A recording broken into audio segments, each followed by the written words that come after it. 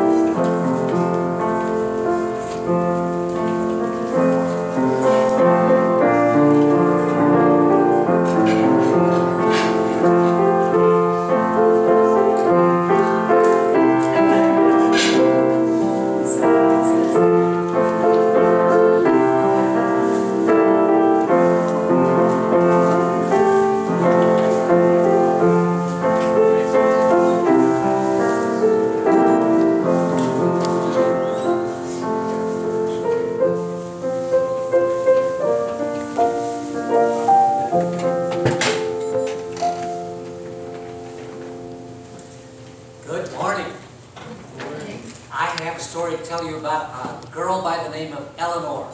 Your name's not Eleanor, right? Okay.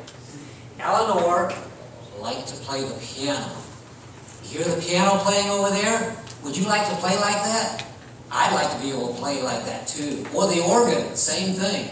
When these people play well because they practiced. And Eleanor would practice the piano. She was really good playing the piano. As a matter of fact, she wanted to be a professional piano player. She wanted to be a pianist. And she knew that if she was going to do that, she had to do some really hard work and some really hard things like playing in a big contest. One day she decided she had to go from her country over to England because there was going to be this big contest and people were going to learn about people who played the piano well because they would see them in this contest, and then she would get to be known and people would want to come to her and be her student. So Eleanor went to England. She found a place to live, found an apartment to live in, and she got ready for this contest. It was hard to get ready because she practiced the piano in the morning. She practiced the piano in the afternoon. She practiced the piano at night. And she was driving everybody crazy. Her neighbors were so tired of hearing the piano being played all the time. As a matter of fact, we know that she was not exactly thought of very highly by all her neighbors because you see, right about the time this was all taking place, the king died. And when the king died, there was a procession out in front of her apartment, and all the people were lining the streets, and they were showing the respect to the king as the king's entourage went by. All the people with the king and the coffin and all that. And Eleanor, you know what she was doing? She was playing the piano. And one of the neighbors said, "Can't you even show respect for the king when he's dead?" Eleanor was practicing, trying to get ready for this contest. Now this contest was going to be in front of the Prince of Wales. Now the Prince of Wales is the king, the one who's in line to be the king of England. Finally the day of the contest came, but you see the day of the contest was a little different. The king wasn't, the Prince of Wales wasn't there that day. He was going to be there on the day when they gave the awards out. But on this day, it was in a big auditorium, bigger than this, and nobody was there. Wasn't that weird? Nobody was there except the judges. And all the contestants were there. And now some of them were there to play the piano, some of them were there to sing a song, others were there to do other kinds of things, and they were trying to earn a medal, a gold medal, a bronze medal, a silver medal, or a bronze medal. And those were first, second, and third place, but it wasn't really first place, second place. It was what you did, and if you did well, you would get a medal. In one thing, you'd get a bronze medal. In two things, you'd get a silver medal. In two or more, you'd get, I should say in three or more, you'd get a gold medal. So the day of the contest came. She was sitting there just like you are in the row, waiting for her turn to come and play the piano. I should have some music here. No, I'm kidding. And she waited till her time finally came. She went up, she sat down at the piano, and she started playing. I remember she practiced and practiced and practiced. She played the piano, she played her piece, and she got done. You know what? She didn't think she did very well. She had tried so hard, she wanted to cry. She had done all that practicing, and then when she finally did it, she wasn't sure she did very well, and she went home and she was upset. Well, now, she was waiting for something to come in the mail after this contest, because they didn't tell her how well she did that day.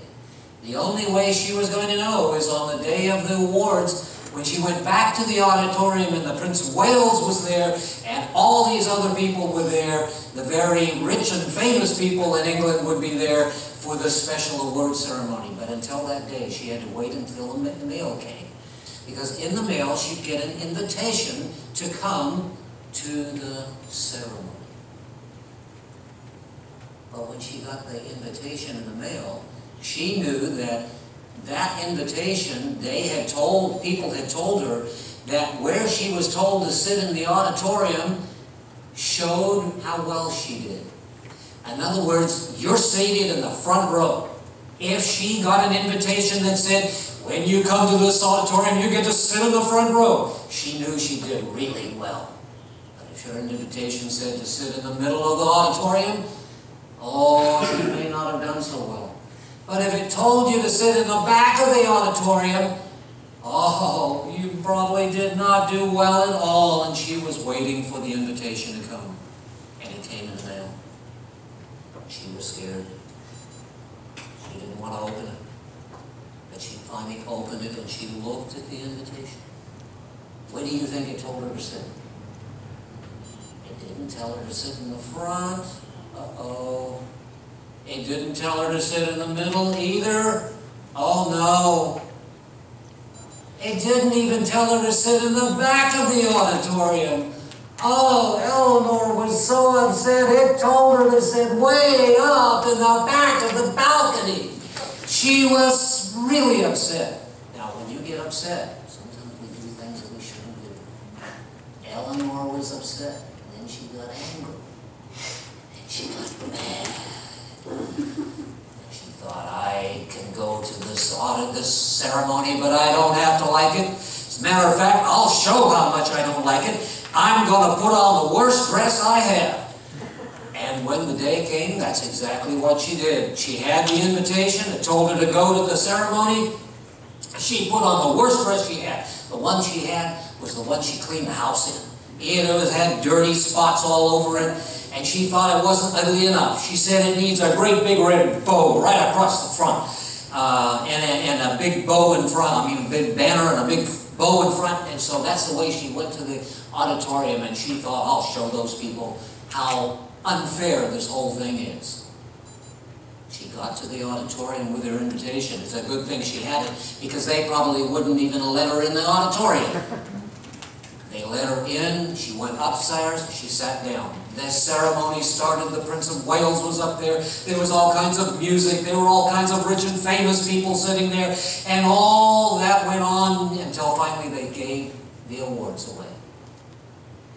And then they started to call names off, and they called this name of that person, they called this name of that person, and they called another person, and then finally they called Eleanor. Eleanor was sitting in the back of the auditorium, upstairs in the back of the auditorium, and she heard her name called. And she thought, oh, I've got to go down there. So she got down the stairs, and she started down the center aisle. And then what did she remember? Her dress. She remembered how she was dressed. Oh, Everybody was looking at her, and they were looking at her as she walked down, and finally she got up there to where the Prince of Wales was, and I don't know what he was thinking at that moment. He could have said, "Get her out of here!" But no, she went up and she bowed before or curtsied in front of the Prince of Wales, and he handed her medal, and Eleanor left that place and went home, very embarrassed, but very thankful that she did a lot better than she thought she had done. You know, I have a lesson I want to share with you there today.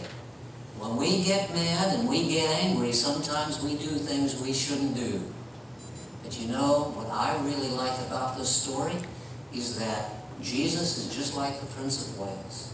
He still loves us, and He still forgives us, and He cares about us.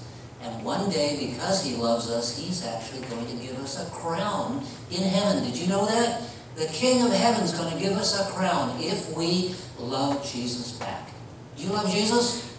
Well, I love Him too, and I want Him to know that I love Him as well. And so even when I do bad things, I ask Him to forgive me, and He promises He forgives us. Isn't that good news? Great. I also want to tell you another piece about this story. My grandmother's name was Eleanor. She was the girl who wore that ugly dress in front of the Prince of Wales.